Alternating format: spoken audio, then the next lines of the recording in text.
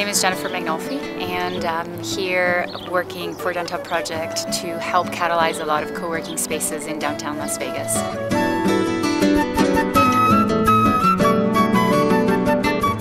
It's really a place to come and mind share with other people who are doing cool things and are intellectual and want to learn. And so I think it's going to turn out to be really cool.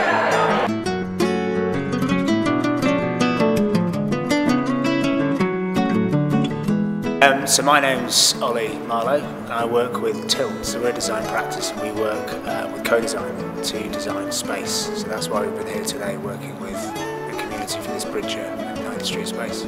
I guess co-working, in some respects, came out of the tech scene, but it's this idea that you can get a group of people who might be different companies, they might be individuals with their own companies, or they might be part of large organisations, but you bring them together in a single space, and collaborations come from that. So everyone is working, but they're working maybe on separate things, and they're working together, and hence this idea that it's co-working. Over 50 countries around the world that have co-working spaces, and many different varieties as well as interpretations of what co-working is. I think co-working as a term describes a work style, meaning we all work with our laptops, with our mobile devices, and we can just work out of anywhere as long as there's a Wi-Fi signal.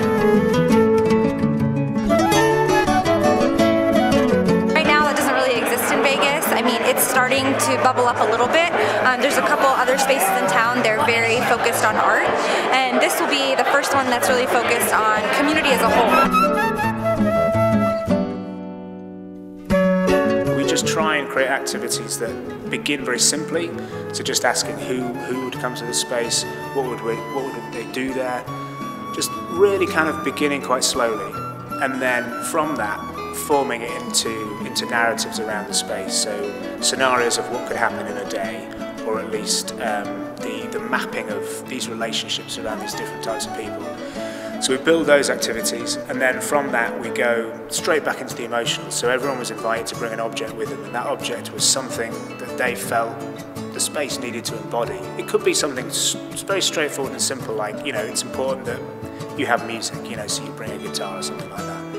Whereas at the same time, it could be something that would be metaphorical. So someone brought a lock, and they're saying security is important, but at the same time, it's about this idea of security as a community. You know, not just locking things up.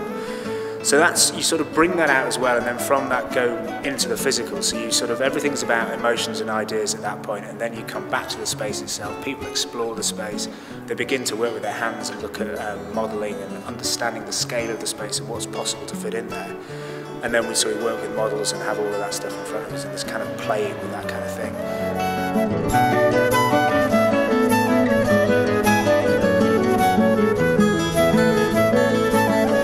I'm Sugar Vogel, and I have the pleasure to be the director of the Senior Citizens Law Project. We are nothing but excited about what's going to go on in this building and the potentials this historical building can offer downtown.